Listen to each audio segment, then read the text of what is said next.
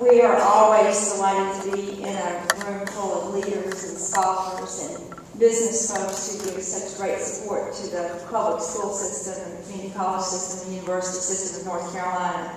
I'm really pleased to be here, David, with you and with VIF, with the members of NCAE and Sherry, with Bill and the superintendents, with all of you from your different platforms. June Atkinson is here, Howard Lee, and I can go on and on, Tricia, but I won't.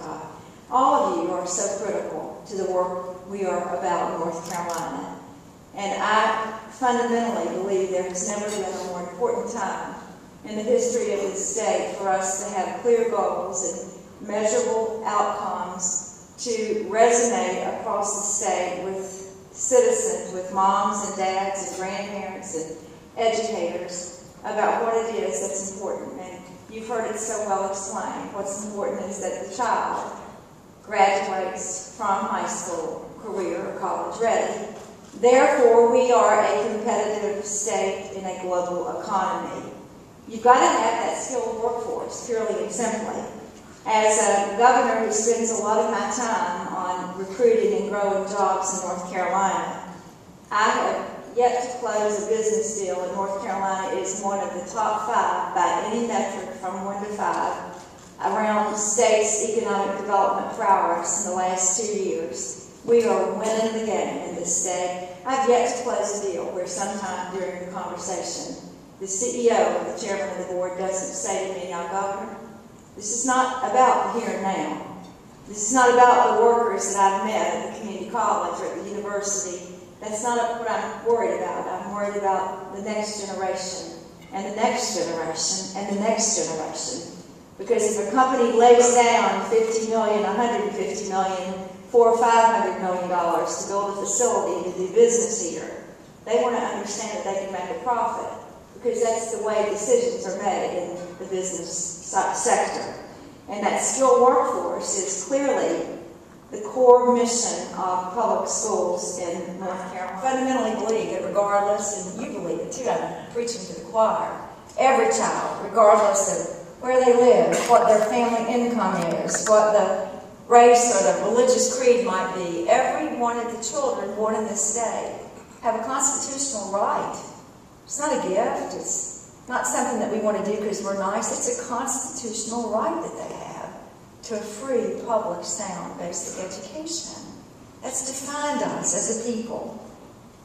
That goal, from my perspective, and I would urge you for it to be from your perspective, is the single most important fundamental responsibility. It's core to who we are as a people and what it is that state government does.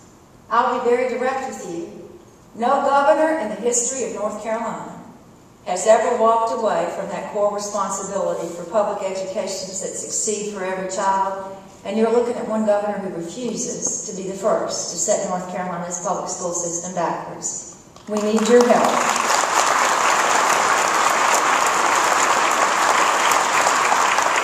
High-performing teachers and really great principals are the key to what makes the difference in our classrooms and in our schools. And I believe we're all saddened by that figure 46.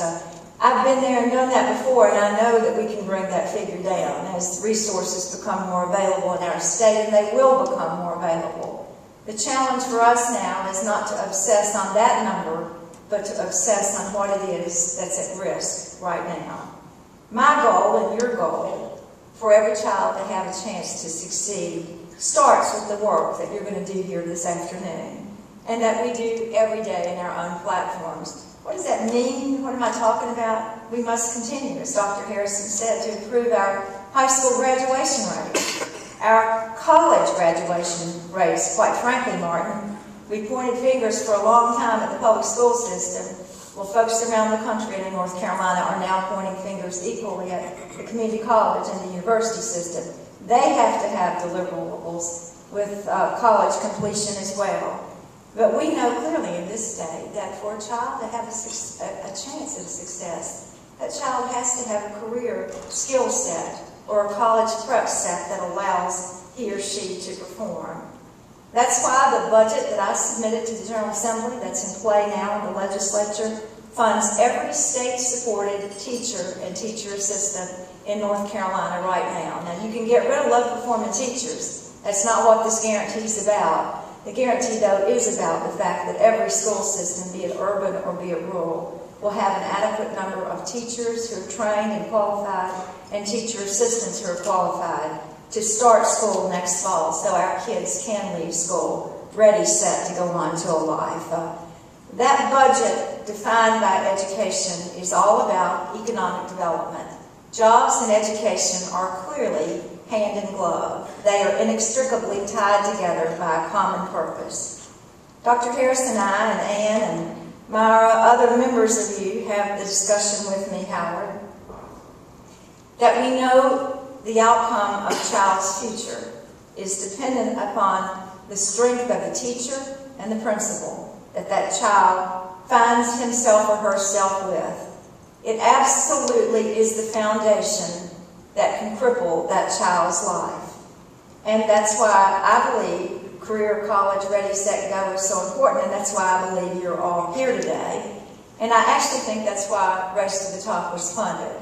Because somehow, in pretty simple, as Bill Harrison says, non-sexy words, we put together an application to the feds that clearly details how we believe an educational system from the very initial moment of touching a child's life must work.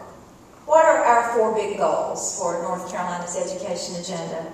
Number 1, we really demand, if you don't demand it, you must, great teachers and great principals. We must do that. We have to have change and openness in those processes.